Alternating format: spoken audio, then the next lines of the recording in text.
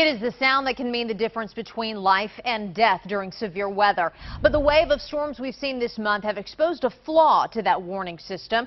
KOCO's Ariana Garza has the new concerns before the next storm hits. Black box is all that's left of Purcell's old tornado siren system.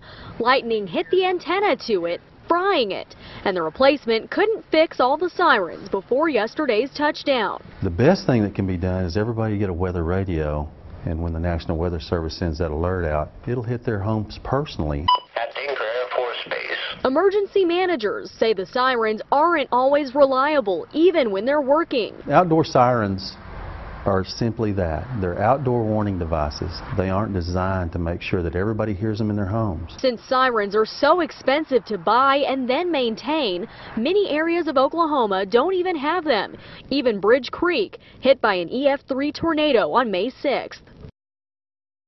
By the way, you can also get portable radios like this one that's battery powered or even crank powered.